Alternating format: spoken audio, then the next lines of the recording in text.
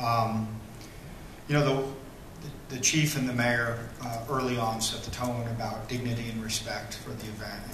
And we'd said all along, one of the confident angles we had going into the RNC is that we are, even though we're an upper mid-sized city, we're a big event city, having over 800 events a year, a lot of dynamism in those events, a lot of operational things that have to go on. You get patience is in your DNA when you do a lot of big events. And so we knew we had that side going for us. What was a challenge for us was that, you know, the only thing we had to work off was the after-action reports of previous events. We didn't have the luxury of seeing an RNC prior to the one that we were awarded, basically in the middle of 2010.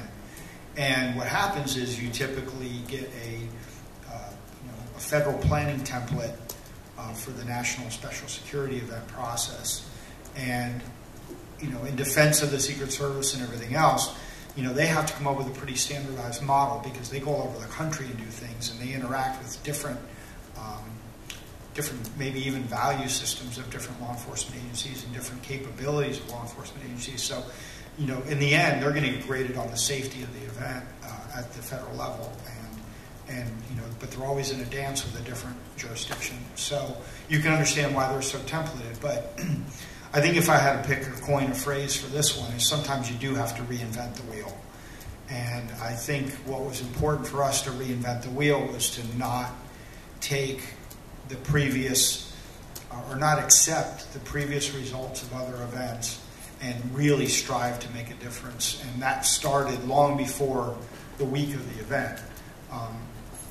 Hundreds of hours went into training, very meticulous training, into all of the supervisors and commanders and even the line personnel that were going to be involved in the event to make sure that they understood not only you know, did we have the benefit of using Florida-based resources, but you know, we were able to instill the tone of the city of Tampa and Hillsborough County, as well as the regional tone of how we were going to operate during the week.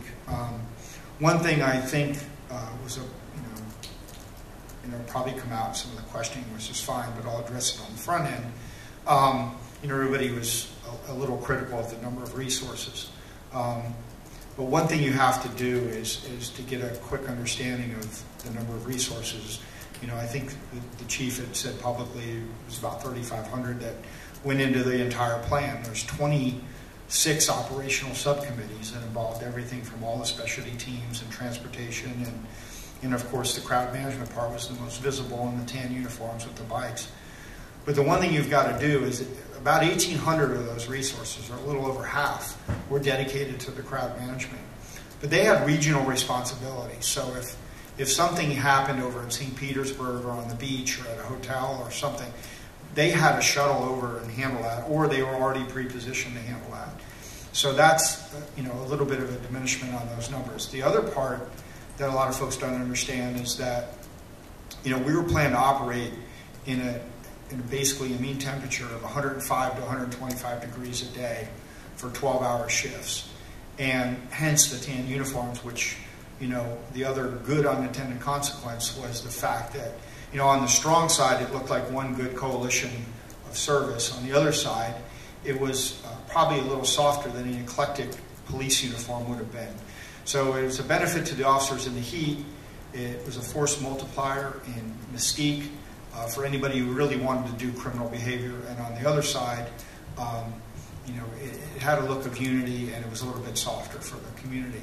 But you have to basically uncube those resources to realize what was available, because not only was there 3 shifts to deploy, you know, day shift, evening, and an overnight or midnight shift, but then you had to divide them by 3 again, because the work-rest cycle required that I had one group down resting, another group in the field, and another group staged for any trouble that may have started over and above what we would have been able to tolerate or use discretion on. So those resources were essentially cubed in the way they were operating. So while it looked like there was a large amount of resources dedicated to that, or to the field, it was, you know, again, using the same line that Mr. Schimberg used, is we prepared for the worst and hope for the best. And I think that gave us the opportunity to use a lot of patience and understanding Because we drew, and we said that, I think, through all 3 sessions, and we drew a very bright line between being flexible and using a lot of discretion, and that line was on the other side of intentional criminal acts. You know, we just didn't see the value in damaging property or injuring people or setting a tone that that was going to be the norm if you were going to demonstrate, because the flip side of that behavior is that people that would normally come out and express themselves may stay home. And that's really not what we're after. If you're actually going to make sure the democratic process, the way I understand it, is that you can come out in town hall and speak your mind, whatever town hall metaphorically is described as, that if you come out in town hall that you'd feel safe to do so. And of course, we applied a lot of flexibility to the parade dynamics and the gathering dynamics, because we do realize that trying to design a parade route in what we jokingly call a cul-de-sac of downtown, because it's surrounded by water on 3 sides, and then you have a pretty hefty neighborhood beyond that that has to traverse the downtown core. Trying to come up with a viewing area and a parade route that allows the cross streets to work, allows the emergency service traffic to work, allows sight and sound for the event. And again, credit to Mr. Schinberg and Rebecca and Mr. Rainsberger's team. They really did a good job of trying to synthesize that space. But in the end, if that's not what you want to use, that's not what you want to use.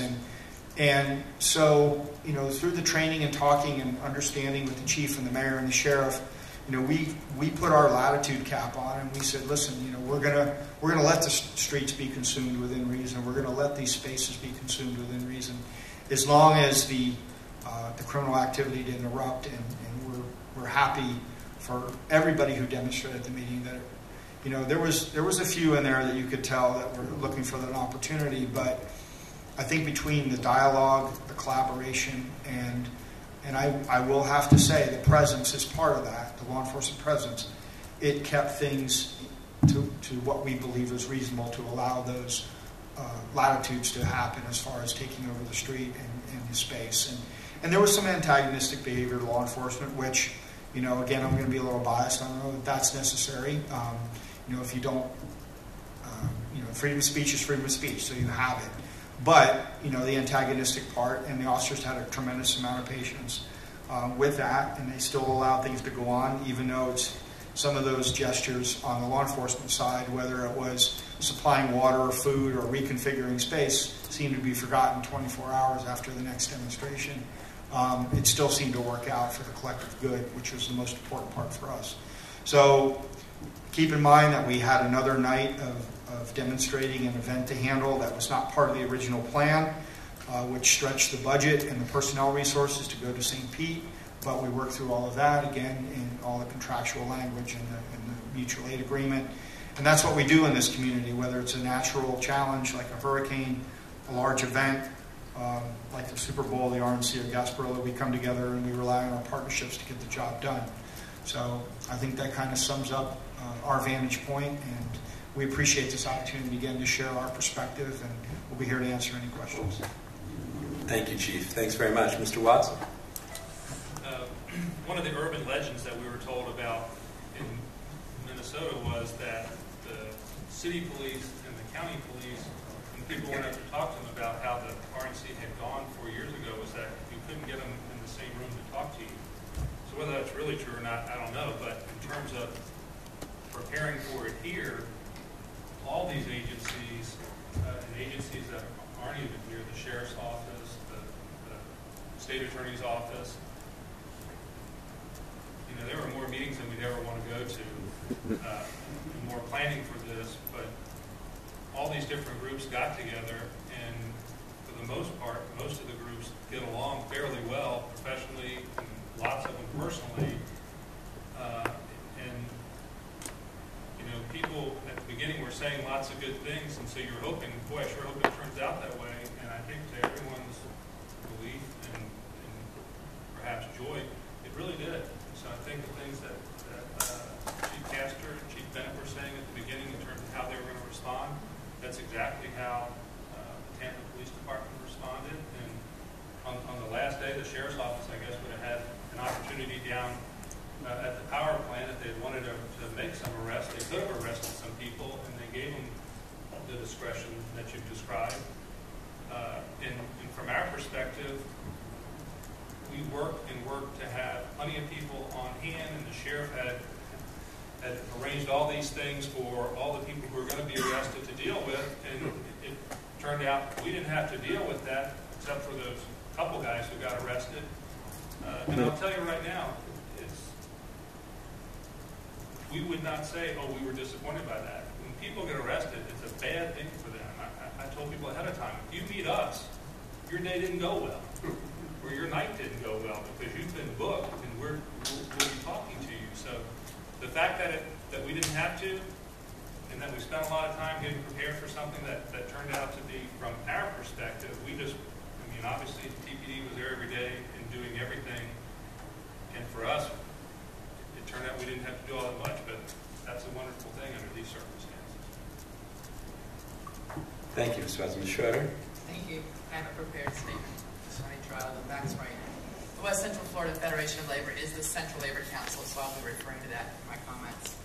We got involved with this process in December 2011 when the decision was made by leadership of the CLC to work with the ACLU to motivate the city to address the issue of protecting the right of free speech during the RNC. To that end, we applied for a permit in February of 2012, and as a result of that request and others, the city began the process of initiating, vetting, and finalizing a permit process for the elected representatives of the Tampa City Council. During the process of the establishment of the ordinance, we spoke with different groups that, like us, planned to protest either formally or informally. We met with several of them, and most did not feel that their free speech was being protected because of onerous regulation by the city. They were present at the numerous city council meetings for the reading of the proposed ordinances and their revisions, and made their feelings known. But as this process waged on, it seemed that several members of the city council also began to feel that the process was becoming overregulated and in some instances ridiculous. What was finally passed was barely palatable, but we figured we could live with it. So let's fast forward to the first day of the RNC and the coalition to march on the RNC. With a projected attendance of over 5,000 people, this group had worked hard for many months for the opportunity to protest the RNC, and in some cases traveling thousands of miles. Rumors were rampant that anarchists and other ne'er-do-wells were going to attend. There was even some news coverage of suspect items atop a building that would be used against the police. And I had a phone call from a union member working downtown who warned that the police were carrying M16 rifles. Everyone was waiting with their breaths held for the news to unfold of how Tampa would beat back those that would do our city harm and disrupt the RNC. We all expected the worst. Beginning at 10 a.m. that morning, those who wouldn't let the threat of a hurricane stop them began massing in Perry Harvey Park. By 10:15, it became apparent that the police presence was to be considerable and that they were determined to intimidate and outnumber the protesters. I cannot speak to individual examples of police coercion, but I heard from several people that simple requests to use the portalettes or visit the comfort stations were met with resistance by the police. During the march, protesters were herded along. The police ensured that everyone stayed within the boundaries of the streets left open for foot traffic by basically a contingent of police bodies bringing the group as they marched in front, in back, on the left, and on the right. It was an ugly picture, and I do not think all the hard work of the coalition paid off. The news reports were all about the minor skirmishes, the number of police versus protesters, with nary a word of why they were protesting. I saw the news reports that evening and pictures of the coalition's event, and I thought to myself, that won't be us. This is our town, we have the right to speak out, and we hope we're going to be heard. After seeing the news reports of the coalition's march, I went downtown that next day for myself to see what had changed since the last time I'd been there, which had been the Friday before. I cannot describe, if you don't experience for yourself, how different our city looked. We had 8-foot fencing everywhere, barricades closing down major roads, and a sea of brown, tan police uniforms. It did not feel like Tampa, but some foreign country under martial law. Again, it was an ugly picture. I could not believe that any visitor to our city would find this attractive and realize that in the name of security, our city's charm and character were annihilated. Our event was a parade with street theater skits performed at specific points along the official parade route. To my knowledge, we were the only group to utilize the parade route officially, and if you had the opportunity to traverse it, you would have quickly seen why. I have been lost in downtown Tampa a few times, and I have never seen these roads. The official route was a convoluted path underneath the crosstown, past an industrial plant of some sort, and ending at the public protest zone. As we marched on the parade route, we had uniformed bicyclists in front of us, uniformed police on both sides, and a combination of mounted and foot police behind us. It is my understanding we were the only event to have more participants than police. With about 600 people participating in our event, I am offended that our efforts were overshadowed by a comparison in the media of whether our crowd or their crowd was bigger. Because the parade route ended at the official protest zone, we anticipated joining those who were there in a show of solidarity. We even had a banner that we would be asking them to sign in recognition of our time protesting at the RNC. Imagine our surprise when we rounded the corner and realized that there was no one, not one single person in the protest zone. As we traveled home that evening, we came upon another incident. As we neared Gaslight Park, while stopped at a traffic light, we looked over and saw Chief Jane Castor exiting an SUV. She walked in front of our van, drawing our attention to what was going on in the park. We were surprised to see a full city block, the whole park, ringed shoulder to shoulder by uniformed police. Because it was after sunset, we could not see what the ruckus was about. But after our experience in the parade route, we understood all too well that some other group was under attack.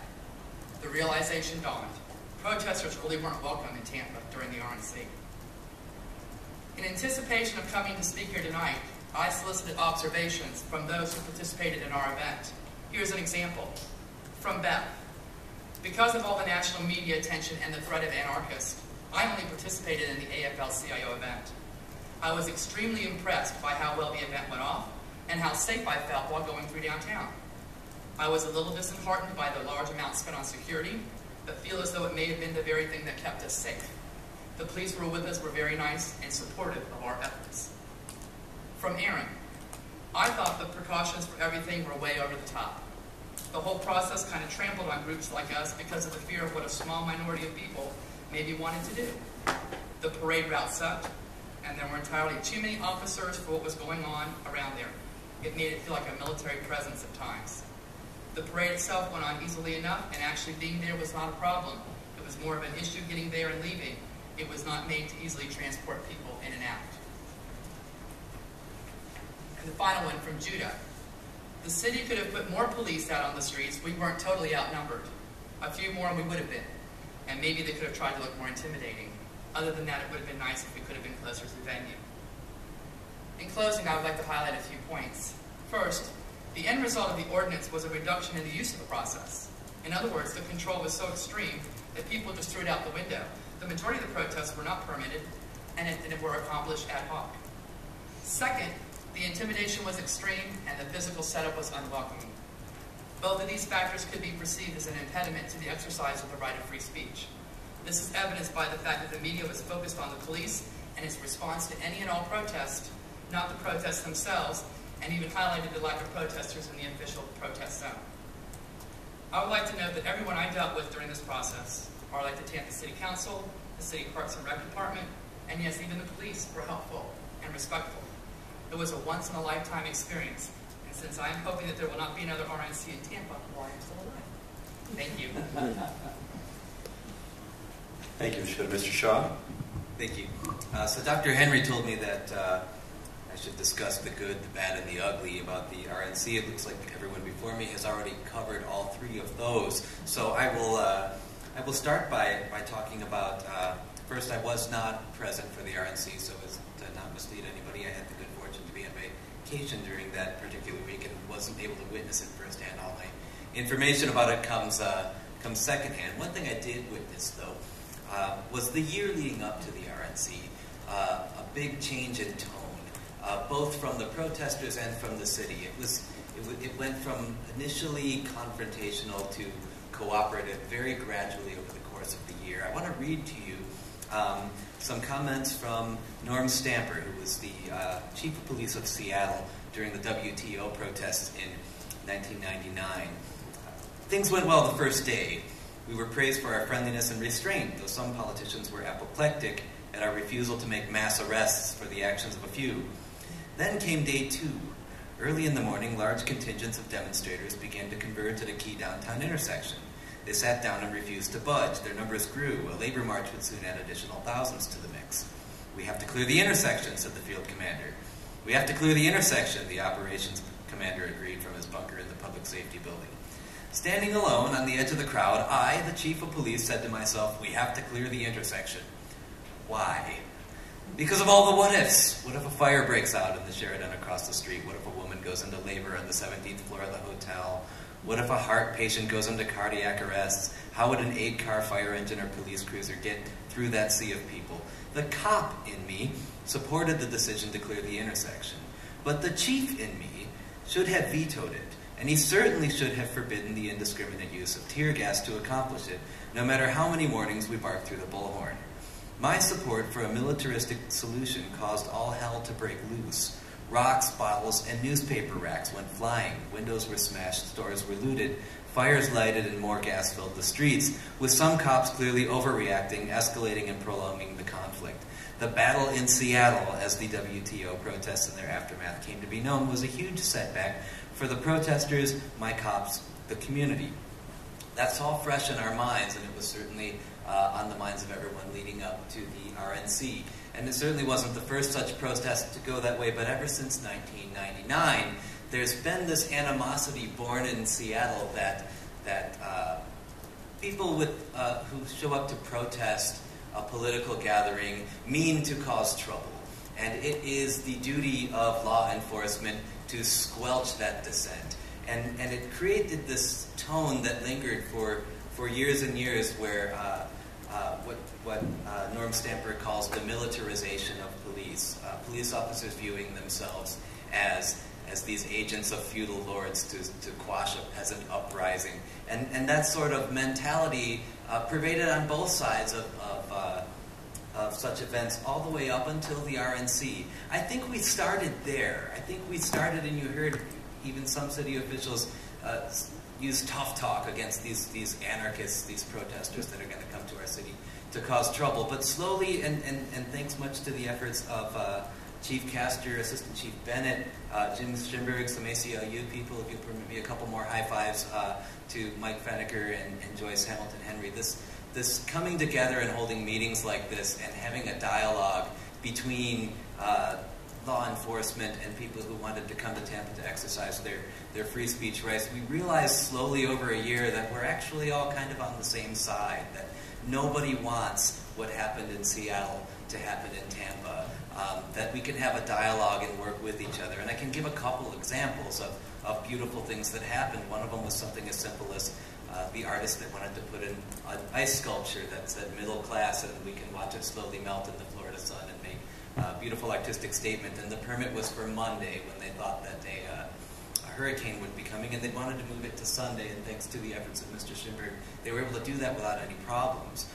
Police officers distributing water, the incident where people chained themselves together in front of the power plant and were dutifully unchained by police officers, and then no property damage, everybody can just go home. This set a tone of cooperation between the city and protesters, such that the protesters came to understand that the city of Tampa does not view itself as this force to squash dissent. Instead, it's a force to protect the protesters themselves and to protect their right to voice their opinions, and that Tampa really is a paradise where both both sides of an argument can have their argument judged by its merits and not by which side has the power to deploy tear gas canisters. So, as you heard, there are certainly some complaints, but there also was not an incident much like there was in Seattle. And I think that the tone that was set of cooperation and free speech as something to be protected and nurtured and encouraged, as opposed to something to be squashed, had an effect on both the protesters and the city, and it really was an opportunity for Tampa to shine and show the rest of the country how holding a gathering like this is supposed to be done. And Tampa did do that. So that's a beautiful thing that came out of the RNC, and I hope that Tampa's a model for future political gatherings that will also draw protesters, regardless of the particular politics of any particular gathering. Tampa showed the rest of the country that you can have two diametrically opposed groups in the same city, each exercising their free speech right to express their point of view, and it does not have to be a violent endeavor. One of the things that I want to talk about in terms of the bad and the ugly is that going forward from the RNC, what can happen sometimes is we lawyers know that you can get a different answer to the same question depending on where you start. The famous parable being the chain-smoking priest who asks the visiting bishop, "Is it all right for me to smoke while I am praying?" And here's the answer: of course not. It's disrespectful. And dissatisfied with that answer, asks a later visiting archbishop, "Is it okay for me to pray while I am smoking?" And receives the answer: of course it's always okay to pray. When you start, from where you start can sometimes determine the answer. The most visible